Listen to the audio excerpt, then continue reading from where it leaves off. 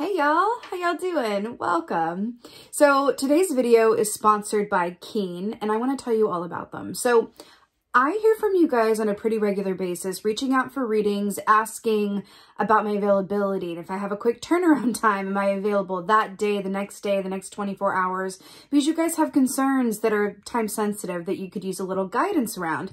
Unfortunately, I do not have that quick of a turnaround time, and that is where Keen comes in. So Keen is a whole database of different psychics with different specialties. And when you log on, they'll ask you some questions, and then based on your answers, they give you a short list of psychics that they think are the best match for you. So I said, okay, Keen, let me try this out. So I went on there and I spoke to 2 different psychics because I like to be thorough. And I have to tell you, I was really impressed for 2 main reasons. So number 1, the accuracy and the detail, okay, was incredibly impressive.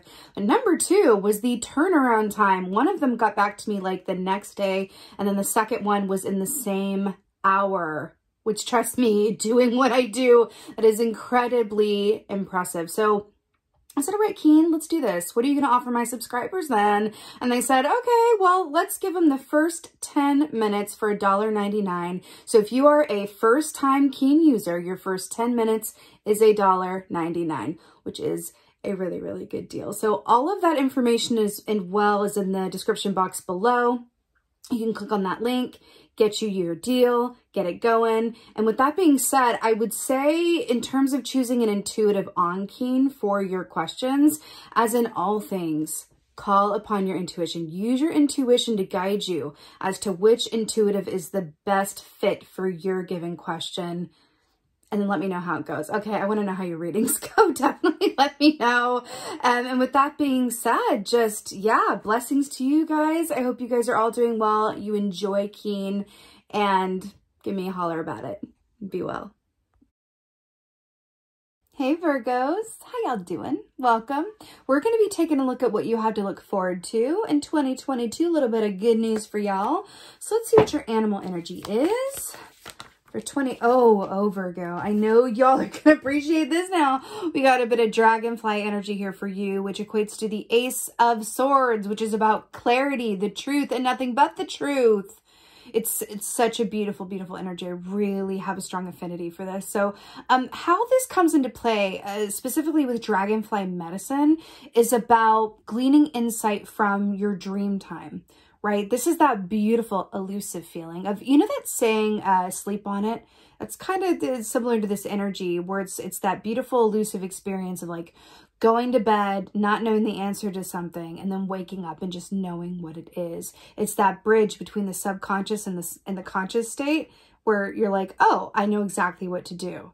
So I feel like another way of looking at this and saying this is there's going to be a distinct lack of analysis paralysis available to you this year, which I know you're going to be happy to hear as Virgos. And you're going to have a lot of clarity and insight available to you, which is really, really beautiful. Let's see what else is going on. I came out and I'm like, oh man, if Virgos are going to appreciate. Oh, you are not ready for this. You just got Ace of Swords. You got Ace of Swords twice. Virgo! I'm so here for this. Ace of Swords twice. So we were just talking about this. This is that clarity, the truth. This is also writing really well, written communication, contracts, opportunities, leases, mortgages, job opportunity, contract written letters.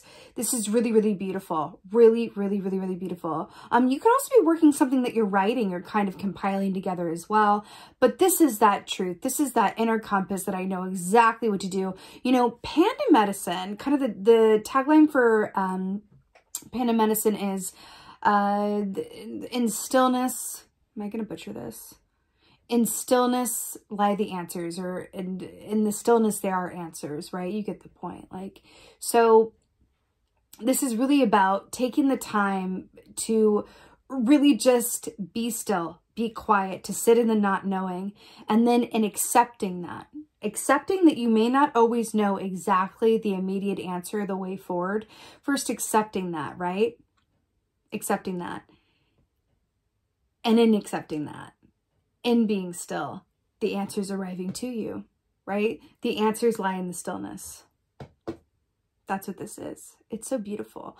But also Panda medicine is also very contented medicine as well. Just happy to be there and chew on the bamboo. And I feel like that's a beautiful medicine for you guys this year, is about really appreciating the downtime, appreciating that sometimes you are truly more productive by doing less. And that is such a gift for you guys, Virgo. I love it. Oh God, double Ace of Swords. Live. Oh God, yes.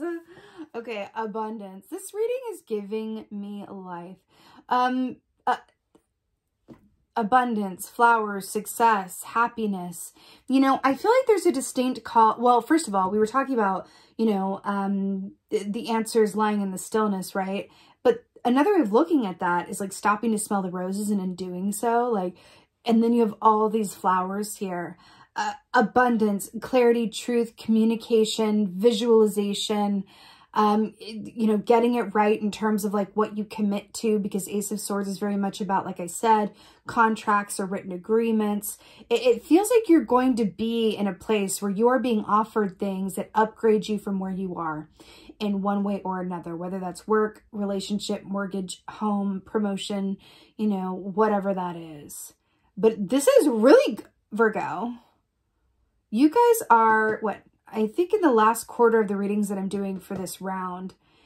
And it's all about the good news and what you had to look forward to. But this like blatantly, like is so overtly like, good news, great news, like nothing to, you know what I mean? Like this is like the most overtly positive reading that I've had for this entire round. And I want you guys to really receive and hear me say that, because that is what it is. So I am so excited for you guys. You know, I'm also, the fact that this is abundance and all these flowers are here and then you have the butterflies, I feel like some of this abundance is going to be the result of work that you've already put in previously. So you're going to be seeing the returns on relationships you made some time ago, on work that you put on something that maybe, you know, didn't come to fruition at first, but now is coming back around.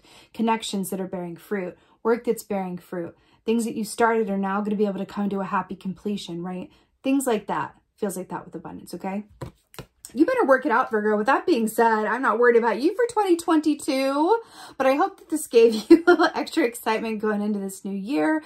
And with that being said, please holler at me in the comments, okay? I love reading your comments. Tell me how you're feeling about this, like, double Ace of Swords abundance reading. I would like to know. I love reading your comments. And with that being said, I'm trying to get better about asking you guys to like, share, and subscribe me. So please like, share, and subscribe me. I would so appreciate that. And with that being said, just thank you. Thank you, thank you, thank you. Thank you so much for being here. And most of all, and as always, just thank you for being you. And be well. Until next time.